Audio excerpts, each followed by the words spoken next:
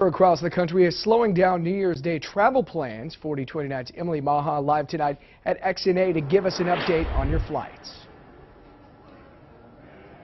Daniel, things here at the airport are a little bit quiet. You can see people getting ready to get on their flight. But take a look at the arrivals and departures board. You can see there's a handful of flights that have been delayed.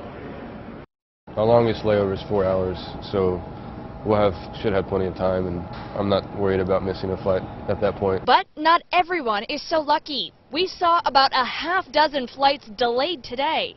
Workers at XNA tell us most of those delays happened because crews had to de-ice the planes. Right now, the 7 p.m. flight from Chicago has been delayed. We fly from XNA to Newark, New Jersey, and then Newark to Tel Aviv. Their final destination? But we're going to go to Jerusalem to visit family. Right now, the flight Luke and Sarah Pascoe are about to take isn't delayed, but that could change. We use Kayak a lot. It's one of the many cell phone apps you can use to keep track of your flight.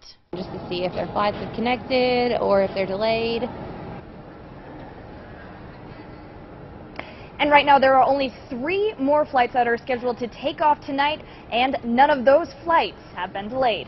Live in Bentonville, Emily Maha, 4029 News. All right, thank you, Emily. Well, right now the airports in Dallas and Denver are leading the way with the most delayed flights in the country. Dallas has more